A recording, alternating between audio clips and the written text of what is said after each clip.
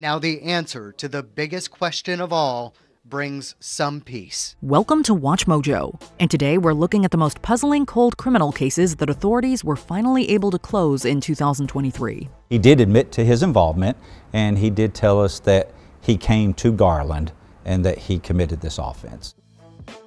The murder of Pauline Brazeau. For almost half a century, the question of who killed Canadian single mother Pauline Brazeau remained unanswered. Brazeau was last seen at a restaurant in Calgary on January 8, 1976, and was found dead hours later on a rural road.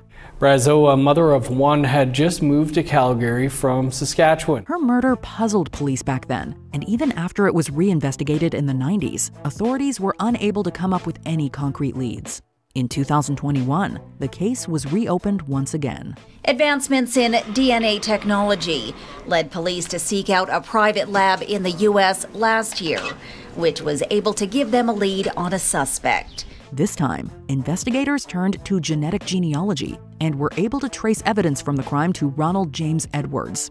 Edwards, who also served prison time for the sexual assault and attempted murder of another woman, was arrested in November 2023, the same month he turned 74, and charged with non-capital murder. The murder of Jeremy Stoner. This horrific crime not only claimed a boy's life, it also ruined that of an innocent man. In February 1987, Jeremy Stoner disappeared from his grandparents' home in Vallejo, California. After 4 agonizing days, his body was found about 30 miles away, having endured sexual assault before his murder. We are in the process, as we have been for the last several days, of going throughout that area and looking for suspicious people, anything that may be suspicious that has come through that area. The initial suspect was Sean Melton, who was charged with kidnapping and murder. However, Melton narrowly escaped imprisonment after 2 trials ended in hung juries. Peter Ford defended Melton at both his murder trials. He called Melton odd and that he thought he was helping with the case, but was only hurting himself. Fast forward to September 2023, when advancements in DNA technology led police to 69-year-old Fred Kane III, who was arrested in Oregon and extradited to California to face murder charges. Unfortunately, Sean Melton passed away in 2000, without the chance to see his name definitively cleared. Unfortunately, we didn't have the type of DNA testing that we have now back then. The DA's office also revealing Kane was interviewed by Vallejo police about the murder. The disappearance of Crystal Rogers. It's hard because I feel like nothing's happening right now, and I can't handle that, thinking nothing's happening. Crystal Rogers was last seen on July 3, 2015 by her boyfriend Brooks Houck. She was reported missing 2 days later after her abandoned car was discovered with her phone and purse still inside.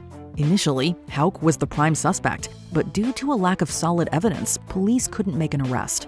The case was further complicated in 2016 when Rogers' father, Tommy Ballard, was fatally shot while hunting, which some believe is connected to his daughter's disappearance. It's now 8 years later and Crystal is still missing, but now a major development in the case. In 2020, the FBI came on board, conducting multiple searches on properties linked to the crime.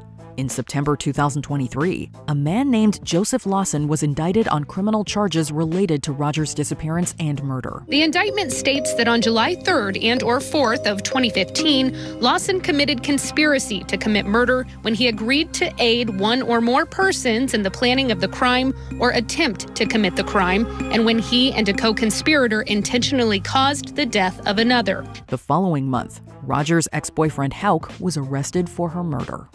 The murder of Todd Lampley. HBO's The Wire is renowned for its realistic portrayal of crime, and it would play a role in the February 2011 murder of Todd Lampley in his Cape Cod, Massachusetts home. At the crime scene, investigators discovered a black cell phone and a sweet potato with DNA linked to the perpetrator. The phone was registered to Marlo Stanfield, the name of a character from The Wire.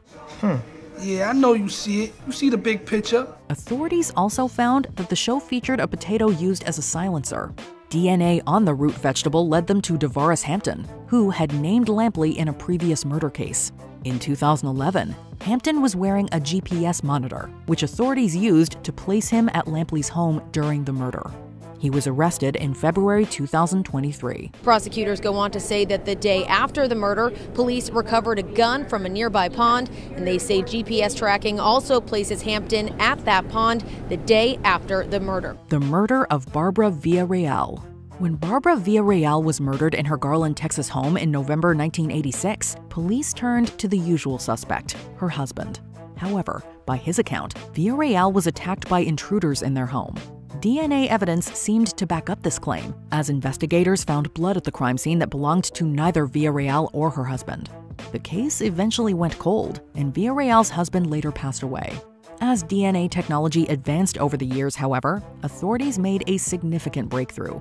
They were able to link evidence from the crime scene to Liborio Canales, Villarreal's brother-in-law. Detectives say Liborio Canales was there the night Villarreal died and is responsible for the brutal stabbing of his sister-in-law. 85-year-old Canales was arrested in July 2023 and confessed to the crime, admitting that he had killed his brother's wife over a family dispute. He did admit to his involvement, and he did tell us that he came to Garland and that he committed this offense. The mysterious Lady of the Dunes.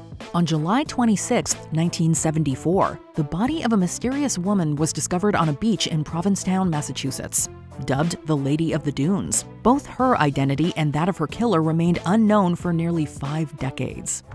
Since then, she was known as the Lady of the Dunes because investigators were unable to identify her. Over the years, the case gained notoriety as various theories emerged, including one claiming that she appeared as a background performer in Steven Spielberg's 1975 film Jaws. Following repeated unsuccessful efforts, in October 2022, investigators were finally able to identify her using forensic genealogy as Ruth Marie Terry. Terry had disappeared in the summer of 1974 after a trip with her new husband, Guy Moldavan.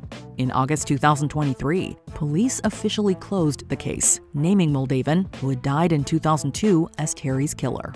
As investigators, cases like this one haunt us, and the agencies represented here today are constantly reevaluating and coming up with new investigative strategies to try and advance them. The murder of Gretchen Harrington. On August 15, 1975, Gretchen Harrington vanished on her way to a summer Bible camp in Marple Township, Pennsylvania. Her remains were discovered 2 months later in a park close by. David Zanstra, a local pastor who reportedly called in Harrington's disappearance after Harrington's father asked about his daughter, was questioned by police but denied seeing the girl that day. That statement was a bold-faced lie. Prosecutors say Zanstra was a family friend and even helped search for her as hundreds aided to help find the little girl. The breakthrough in the case came in early 2023 when a woman who was a friend of Zanstra's daughter showed police her 1975 diary. It detailed claims of Zanstra's misconduct towards her and suspicions of his involvement in possible kidnappings. Investigators have said Zanstra could have more victims out there. When confronted with these claims, the 83-year-old Zanstra confessed to the crime. He was arrested in July and charged with Harrington's kidnap and murder. The murder of Jennifer Odom. The recent rain washing away all evidence. The disappearance of Jennifer Odom on February 19, 1993 led to a massive search in the state of Florida. Sadly, her remains were found 6 days later in an abandoned field. And her mother's life was forever changed. I'll never be better. I'll never be who I was 5 years ago. Despite decades of investigation and hundreds of leads, no promising developments emerged until 2015. DNA analysis linked a man named Jeffrey Norman Crum to a similar case that occurred in the same area just 1 year and 1 month before Odom's disappearance. Investigators say evidence from that case helped them link Crum to the Odom case. After 30 years is a lot to get through. I guess shock is one word, happiness, joy. I mean, it's a horrible act that occurred, so you're not really getting what you want back. Authorities spent the next few years building their case around Crum as a suspect, and in July 2023, he was charged with the murder, sexual assault, and kidnapping of Odom. Crum was already serving 2 life sentences for another case when these new charges were filed.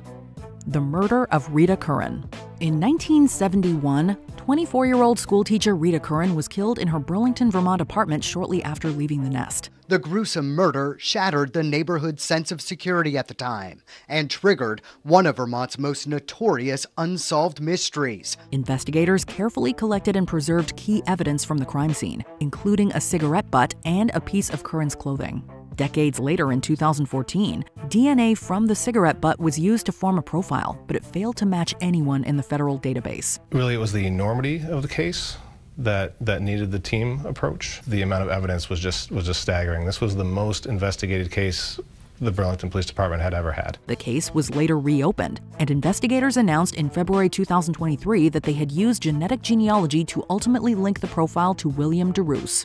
DeRoos lived in the same apartment building as Curran, but provided a false alibi to police. Sadly, justice could not be served, as DeRoos had passed away in 1986. Today, William DeRoos would be 83, but there is not a cop in this building who would not happily put handcuffs on him. The Gilgo Beach serial killings. This may be a cold case for some time. It's unreal, and I'm just numb. In May 2010, 24-year-old Shannon Gilbert went missing after a distressing 911 call. While searching for her, authorities found the remains of 4 other women, now known as the Gilgo 4. One by one, the bodies were identified, and with each name came the story of a troubled life cut short. Over the next year, more remains, including Gilbert's, would be discovered. He's going to make a mistake. They all do. And we're going to get this guy. Although a profile of the killer was circulated in the media, no arrests in this case were made until July 2023. New York architect Rex Heuermann became a suspect after DNA testing tied him to evidence found on one of the victims' bodies. Investigators say updated technology allowed them to test hair samples that were originally degraded in a degraded condition on the victims, and they found they then followed him as well to get abandoned DNA samples. His car was also identified by a witness, and cell phone records showed that he attempted to communicate with some of the victims. Heuermann was charged with killing 3 of the Gilgo 4 and remains a prime suspect in the murder of the 4th. What cold cases do you hope will get solved in 2024? Let us know in the comments below. People say, how do you get through it? How did you get through it? I got a lot of rocks holding me up.